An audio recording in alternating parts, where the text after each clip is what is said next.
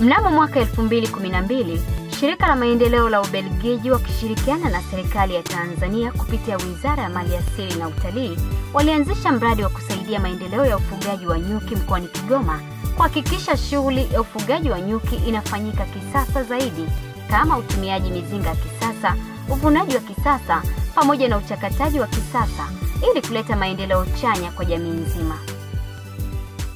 BTC has been involved in beekeeping for quite a long time now in Tanzania, but also in the area of Kigoma. Beekeeping creates quite an easy stream of additional income, and by doing so creates an incentive for the beekeepers to maintain vegetation and forested areas. So when you look at the objectives of the project, an important one is to increase the income of the rural population and give them an economic activity to perform. But also the secondary objective is to use this as an incentive to maintain natural areas. Pamoja na juhudi hizo, bado changamoto nyingine ilijitokeza ya kutokuwa na makundi ya kutosha. Sababu iliyopelekea tatizo la kutopata makundi ya kutosha ni uharibifu wa misitu kwa ajili ya mashamba makubwa, uchomaji wa mikaa, ufugaji wa ng'ombe uliokithiri, pamoja na mabadiliko ya hali ya hewa, hali iliyopelekea kutopatikana kwa maua ya kutosha kwa ajili ya chakula cha nyuki. Katika kituo changu cha shamba darasa la kufundishia wafugaji nyuki, tuna mizinga 55 ya kisasa na mizinga 11 ya kienyeji. Na mizinga hii ni kama nusu ndo ina makundi ya nyuki. Mingine yote bado haijaweza kuwa na makundi ya nyuki. Challenge tulikuwa tunaipata ilikuwa makundi kutoka kuingia katika mizinga. Kwa sababu tulikuwa tuna ule utundikaji wa kizamani. Tunatengeneza mzinga, tunatundika juu kwa kusubiria makundi. Kumbe wakati mwingine makundi hayaji kabisa. Katika maeneo mbalimbali ya mkoa wa Kigoma, kilio kikubwa ilikuwa ni upatikanaji wa makundi ya nyuki. Kitakwimu unaweza kukuta mtu ana mizinga labda 100 ya nyuki, lakini kwa mwaka 2000 hapo mpaka kufikia 2010 ni nusu tu ya mizinga yake ambayo inakuwa na nyuki. Lakini bado hata hiyo nusu ya mizinga ambayo inakuwa na nyuki wake wanakuwa sio wale ambao wanaweza wakaleta uzalishaji wenye tija. Baada ya mradi kukutana na changamoto ya kutopata makundi ya kutosha katika mizinga, mnamo mwaka 2015 mradi uliandaa mafunzo ya uzalishaji malikia yaliyofanyika mkoani Singida katika wilaya ya Manyoni. Mafunzo haya yaliendeshwa na wataalamu wenye uzoefu wa hali ya juu ambao ni ndugu Zahiri Liana na Frida Kundi. Kwa jina naitwa Zahiri Liana, ni mtaalamu wa nyuki mstaafu. Nilifanya kazi serikalini kwa miaka 38, nikastaafu mwaka 2012. Lakini baada ya kustaafu nilibaki Kibaha kwa sababu na kampuni yangu binafsi pale inaitwa Agriheso Company, na hii kampuni inashughulika na kutoa ushauri juu ya mambo ya ufugaji wa nyuki na kutoa vifaa vya nyuki vya aina mbalimbali na kuendesha mafunzo ya ufugaji wa nyuki. Kwa majina mimi naitwa Frida Kundi, ni afisa ufugaji nyuki katika wakala wa huduma za misitu Tanzania. Katika elimu hii ya uzalishaji wa malkia ni elimu pana ambayo mimi nilipata mwaka 2011 chuo cha Genti huko nchini Ubelgiji. Katika uzalishaji wa malkia ni muhimu sana hapa Tanzania kwa sababu sio Tanzania tu na duniani kote kwa ujumla, kutokana na upungufu wa makundi katika mizinga. Kwa hiyo uzalishaji wa malkia unatusaidia kuongeza makundi katika mizinga yetu kutokana na uharibifu mkubwa uliofanywa kwenye mazalio asili ya wadudu hawa nyuki, ambao uharibifu huo unafanywa sana na wanadamu, shughuli za wanadamu wenyewe, kama kufyeka misitu mikubwa kwa ajili ya kutafuta mashamba ya kulimia, au mabadiliko ya tabia ya nchi ambayo ni tatizo la kidunia linaathiri mazalio ya asili ya nyuki. Kwa hiyo kuzalisha malkia kunasaidia kuongeza idadi ya makundi kwenye mzinga, ambayo yatatusaidia sisi wafugaji kuwa na uhakika na ufugaji ulio wa uhakika na wabora na bora kitabia, kwani utazalisha makundi ambayo una uhakika kwamba yatatoa asali ya kutosha na mazao ya nyuki ya kutosha, na sio pia tu kuongeza mazao ya nyuki kwa ajili ya kuzalisha makundi ya nyuki, pia kuwa na uhakika kwamba ninapojaza mizinga yangu ikatosheleza makundi ya nyuki, na uwezo pia wa kuuza makundi ya nyuki yale na kunipatia kipato zaidi. Mafunzo haya yalifanyika kwa nadharia na vitendo. Washiriki walifundishwa njia 4 za uzalishaji wa malikia kama Zahiri Liana anavyoelezea. Hii elimu ya uzalishaji wa malikia nyuki ni elimu pana sana. Huku duniani ukizunguka, uzalishaji wa malikia nyuki unatofautiana kati ya nchi na nchi, na kuna njia nyingi sana ambazo zinatumika. Lakini kufuatana na mazingira yetu hapa Tanzania, tunatumia zaidi njia kama 3 au 4 hivi za kuzalisha malikia nyuki. Njia ya kwanza ni ile ya kupandikiza lava wadogo ndani ya vikombe vya malikia ambayo tunaweza kutumia nta ambayo pia inapatikana kwa urahisi hapa nchini. Nikielezea labda hii njia ya kuzalisha malikia kwa kupandikiza, tunaanza kwa kuandaa kundi la mbegu ambayo tunaita breeder colony. Tunaandaa kundi la mbegu lenye tabia nzuri ili tuweze kutengeneza kundi ambalo lina tabia zinazoturidhisha. Halafu kisha liandaa kundi la tabia nzuri, pia unaandaa kundi la kujenga seli. Hili kundi la kujenga seli nitalielezea vizuri kwa sababu linahitaji umuondoe malikia. Sasa namna kuliandaa hili kundi la kujenga seli, unamuondoa malikia aliyokuwa mle ndani kwanza. Halafu unakaa siku 3. Siku ya 4 unakuja unakagua. Utaona wale nyuki, kwa sababu malikia wao hayupo, wametengeneza seli za dharura kwa kutumia lava wadogo waliokuwa mle ndani. Unashauriwa uondoe tena zile lava zote. Hasa hili kundi linabakia liko kwenye stress, halina uwezekano wa kupata lava yote kutengeneza tena malikia mwingine. Hasa tunafanya hivyo ili tunapoleta zile vipandikizi vyetu ambavyo tumepandikiza kutoka kwenye kundi lenye tabia nzuri, tukivileta pale viweze kupokelewa. Tukishaandaa hivyo, siku hiyo ya 4 tukakagua hizo seli tukaziondoa, tunaweza tuanza grafting yetu kwa kuchukua sasa lava wadogo, tukaanza kufanya grafting kwa kuwaweka kwenye vikombe ambavyo tutakuwa tumeviandaa kwa kutumia nta.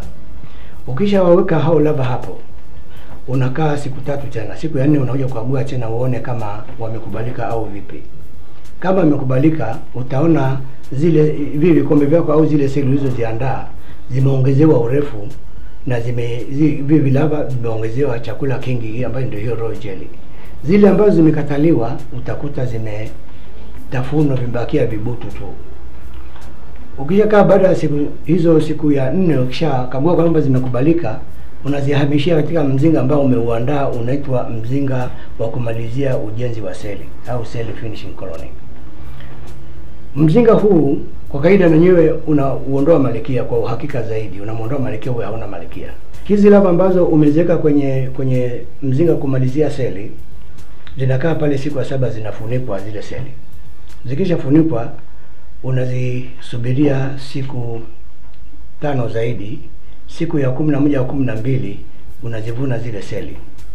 Wakati zimeshakomaa, unazihamishia katika mzinga mdogo unaitwa baby nuclear, ambao ni mzinga wa kukuzia ile seli mpaka malikia aanguliwe. Njia zingine ni kama vile njia ya kugawa makundi.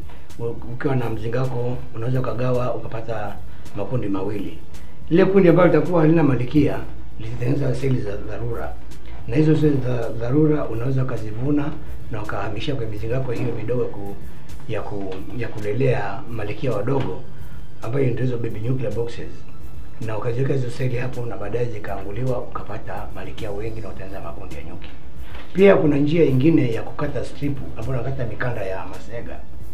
Unakata mikanda ya masega ambayo tayari yana lava wadogo, ili nyuki waweze kuchagua hao lava wadogo watengeneze queen cells ambazo ni za emergency kwa sababu hana malikia.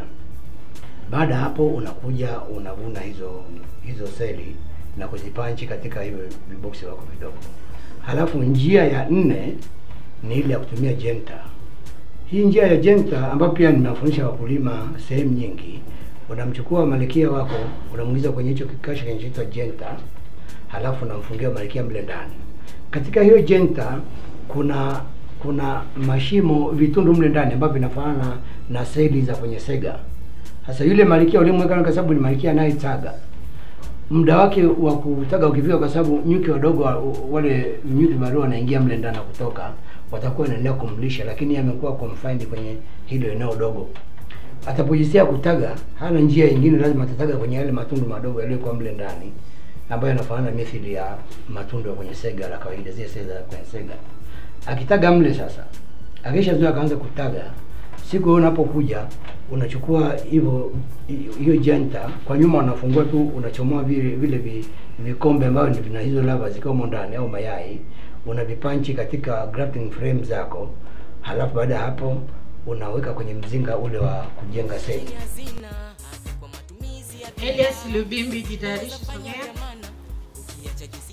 Baada ya mafunzo kuisha, washiriki walipatiwa vyeti.